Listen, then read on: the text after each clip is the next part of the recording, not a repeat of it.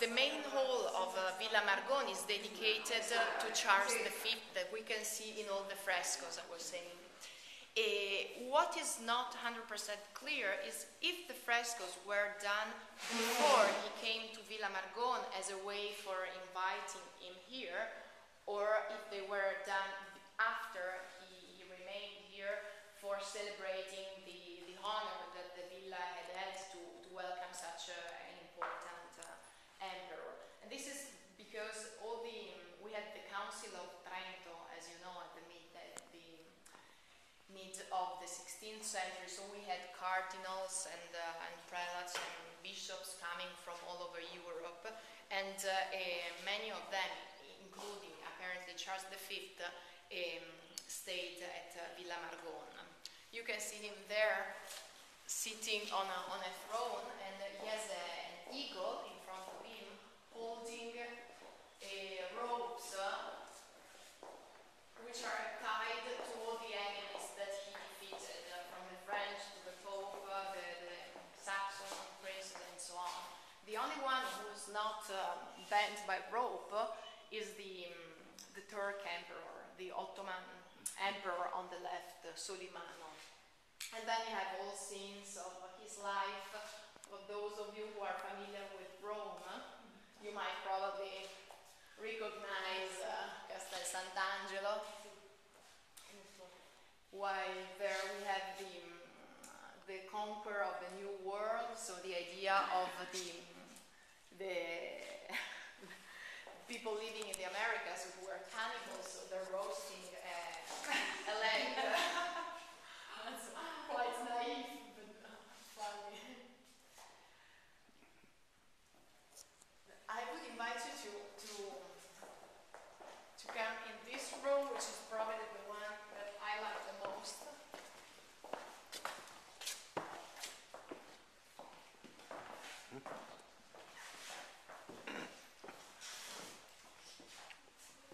Perché? Adesso ti racconto, dato che è molto bella esteticamente, sì, però c'è anche un significato. You have just arrived per il vino. I don't know if you're going to Castello del Buon Consiglio tomorrow for la mostra dei vini. Lunedì. I don't know if you plan to also visit Torre dell'Aquila or no. No, okay. No, the reason why I was mentioning this is that in Castello del Buon Consiglio, which is this amazing castle where the Mostra dei Vini takes place, there's a tower where you find a cycle of frescoes which is exactly the same as this. Was done before this one, and they both represent the cycle of the months. So we start here from January, February, and so on in this order. And the reason why I was saying this room has a special meaning for us is that these scenes represent the life of Trentino in the 16th century, and think that 3 out of 12 talk about wine. So I think it's really important for saying how wine has always been part of the culture of this area. We have in the month of March, they're bending the vines, and I think it's very interesting to see how they use living support instead of poles. They bend it to trees. Yeah. So it's a quite, but for the rest, it's pretty much a guyot. And it's also an image, this is a bit of gossip, but we used a few years ago because we were the first in Trentino to plant the new vineyards with guyot instead of the typical spalliera.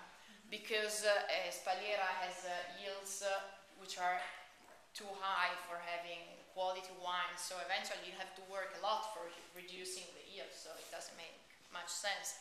So we were the first to do that, and it was a kind of protest because you're changing the face of Cantina and so on. So we said, okay, maybe now we're changing with regard to what was in the last century, but if you look in the 15th century, I mean, that's not a pergola, so it's a bit of a Trentino gossip, nothing important, but on the contrary, seeing how wine is important is really something key for us. We have April, in Italian we say aprile, dolce dormire, sleepy month, so he's sleeping.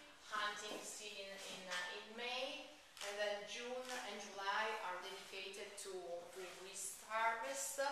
And this is probably a representation of the villa itself, of the porch that we saw outside. In all the scene, that's very typical. There are like the nobles having fun and the people working. So there's a banquet over there, or you can see in this scene a kind of a picnic far away. People are just there enjoying, eating, and then the other people working. August, they start to prepare the barrels for the harvest, and something interesting is this writing underneath. It says, I'm going to translate it directly in English, but it said, on the day 13 of this year, and you can recognize 1566, the son of Mr. Joseph was born named Lorenzo. Why this is important? It's something quite rude to write with probably with a coal on a fresco. It's like an old graffiti. Pardon me? It's like an old graffiti. Yeah, but I mean, I didn't do that when my children were born, I tell. But on the other hand, it's very important because we have very little documentation about the history of the villa. So at least we can tell that in 1566, this was the month of August already.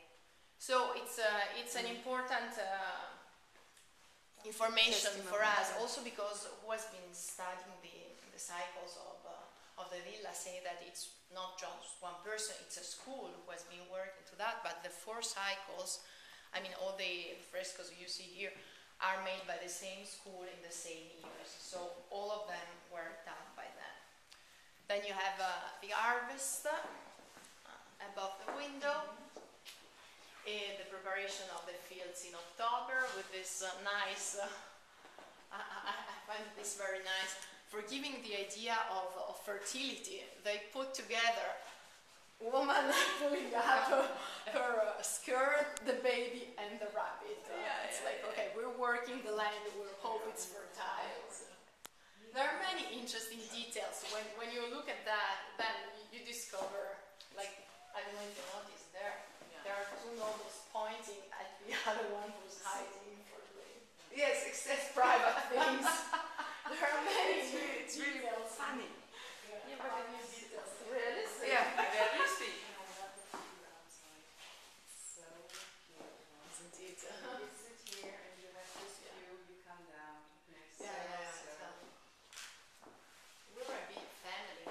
So is it sometimes also a place where the family comes together, or is it only a Well, it's used for our events and so on. It's open, this is very important, it's open to the public 2 days a week, on Saturdays and Wednesday. Everyone is free, can come and visit the villa. But if the family has... Yeah, and then we use it like for our...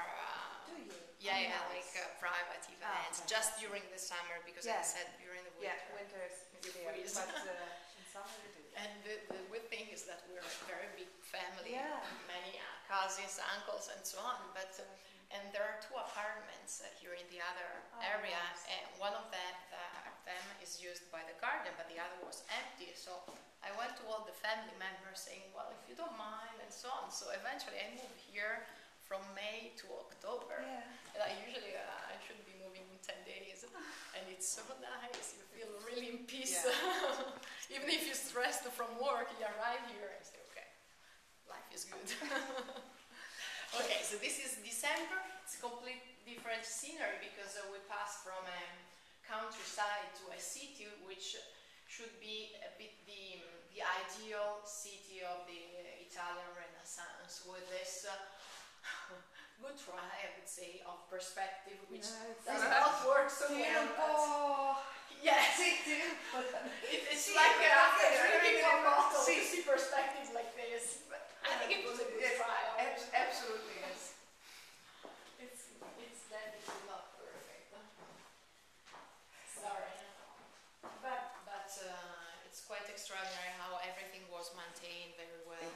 Even if the villa has changed owners many times during its history. That one, for instance, is the abate, is the word, Luca Ferrari, which was owner of the villa in the 18th century.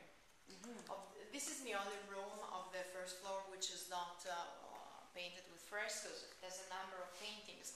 Of some of them we know the author, some others we know the subject and not the author. It's not a complete information, not as much as we would like. Ferrari is from your family? No, it has nothing. It's just you know, Ferrari name. is very common name. Common so name. It has So nothing to do. that's why I asked it. Even as we were talking about this, it's something which is asked as quite often. If we have something in common with the car company, and we do not actually. We were born by far before they were born, because in 1902 there were not many cars. But Ferrari is a very common name in Italy. Ferro is iron, so it's actually the same root as Schmidt in Germany. It's like those who work the iron. So it's the third most common name in Italy. And I thought in the same thing I said it today, that you have also a vineyard in Napa, but it's not yours. No, Ferrari Carano. No, we have vineyards also in Tuscany and Umbria, but not outside of Italy.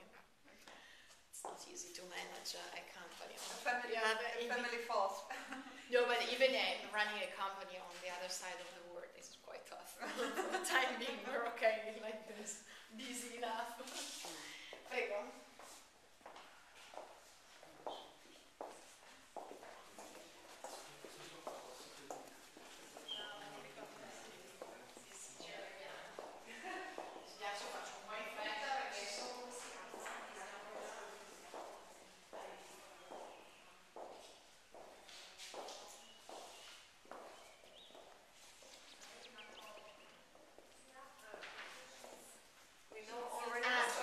We know already what she wants to say. Okay, so I'm not calling her back. I said no. No, but I'm gonna hurry up. She's already. Thank you. Okay, very quickly. This room, the frescoes represent the Old Testament. So starting from there, you have the Genesis, Adam and Eve, whom you can see on the right in the Earth Paradise. What's the name? Earth Paradise? I don't know. In the Eden's garden. Garden Eden. And then on the left you can see they're chased by God after eating the animals. Then you have noise, arch, and so on. And the mirrors are Murano glass from Venice. They're quite Questo è anche divertente. Excuse me, this is quite funny. Also, you can smell in the bay, and it's. Questo è la... Questo? Ah no, aspetta, questo dovrebbe essere la... Questo dovrebbe essere un angelo, no? Sinistra, Questo è il Forse... sacrificio di Isacco. Questa è la moltiplicazione dei pani e dei pesci. Sì. Aber das hat doch was mit den Kranken und den Armen zu tun. The poor and ill people. That he's coming to heilen und zu Wunder To heal them. No, to make wonders. Miracles. Miracles, yeah, thank you. Wonder why? I wonder why. Miracle. Guardate, questo Okay, siamo ai I have to storici check. ispirati. This on the contrary is the New Testament, and this is the bed that you remember. Krass ist an diesen Figuren da oben, hast du das gesehen? Wie stark die dreidimensional wirken, ja? Also für dieses Zeitalter, wo das gemalt wurde, ne? So eine Dreidimensionalität hinzubekommen. Das ist echt erstaunlich. Indem man einfach nur diesen schwarzen Hintergrund dahinter gesetzt hat, ne? da oben. Ja. Die sind einfach dreidimensional, ne? Aufgestellt, oder? Das sind nicht Holzschnitte? Oder ist das so ein Schattenwurf? Nein, das ist kein Schattenwurf. Nein, der ist gemalt. Das ist Gemalt, gemalt. gemalter Die Schattenwurf. Tiefe ist gemalt. Sehr, total beeindruckend. Ja, in der Tat.